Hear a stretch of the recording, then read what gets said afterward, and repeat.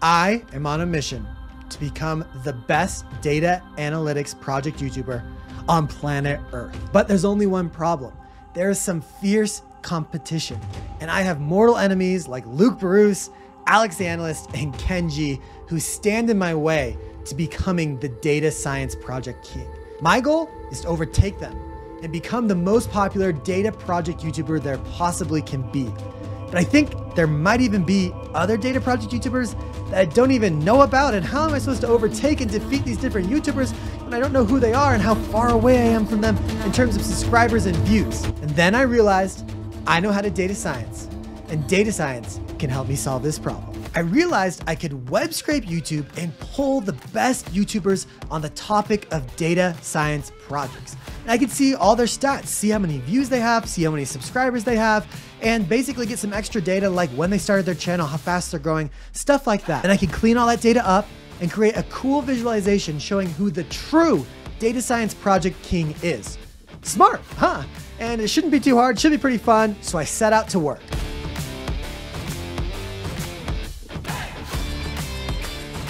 But guys, only one big problem. That is that web scraping YouTube is actually pretty difficult. Their code is very dynamic, it's changing, and it's hard to parse. And for the data I need for this particular task, I would have to collect all my competitors' channel URLs from a YouTube search results page, which is hard, then extract the relevant data from their individual pages, which is hard. This is basically a similar way to using Selenium or Beautiful Soup, and gosh dang it, I just don't have time for this. I know my data enemies are already 3 steps ahead of me. I'm just stressed. So my plan was done for. I was defeated, and I was sad. I had no chance of defeating my YouTube project foes and becoming the YouTube project king if I didn't even know who my foes were and how far behind I was in terms of views and subscribers, and I was totally ready to give up entirely. That was until today's sponsor, Bright Data, reached out to me and asked if they could help.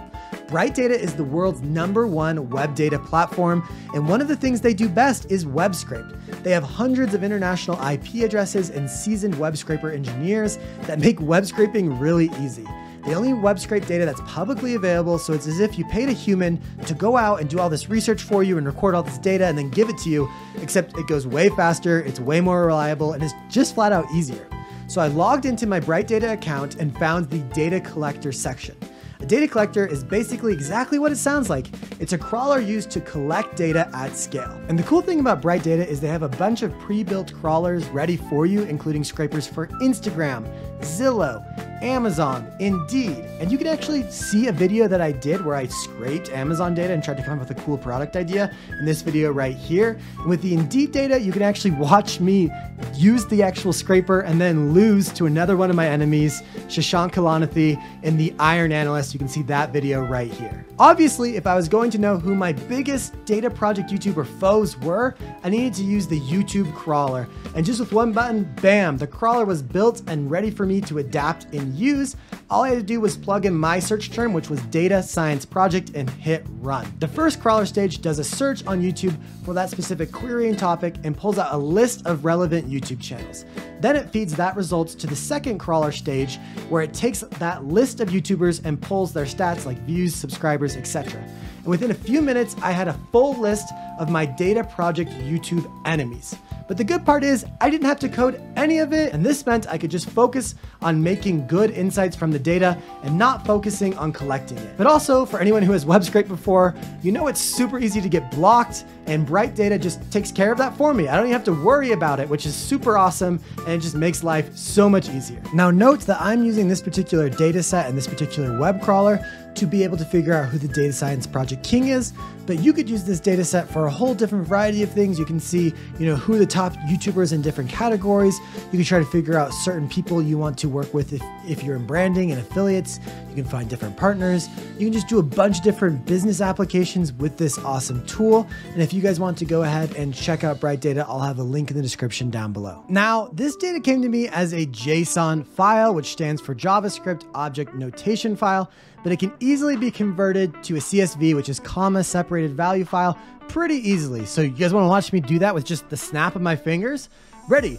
3, 2, 1.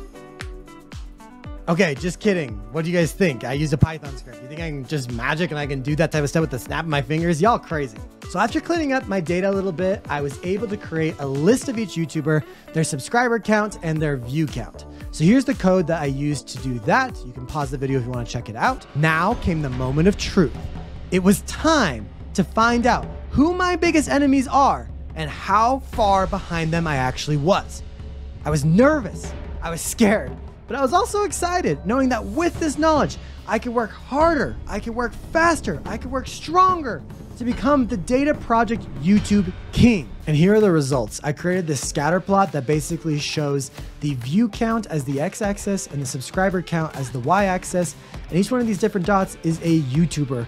And you can see that I'm down here in the bottom left-hand corner, low on subscribers and low on viewers. Indeed, my hypothesis was correct. I have a lot of different enemies, a lot of different foes that I'll have to take down and overtake in this YouTube data science king battle. People like I thought, Luke Bruce, Alex the Analyst, and Ken G are indeed on the list, but there's actually quite a bit more. I didn't think about Tina Huang. I didn't think about Sundust. I didn't think about Shashank. I didn't think about Keith Galley. I have a lot of catching up to do because they're all behind Programming with Mosh and Code Basics. So it turns out I have quite a bit of ways before I take the data project YouTube crown, but you guys can help me out in this journey by going below and pressing that subscribe button or watching one of these two videos right here. I think that we can do this together if you guys are willing to help me out. Thank you.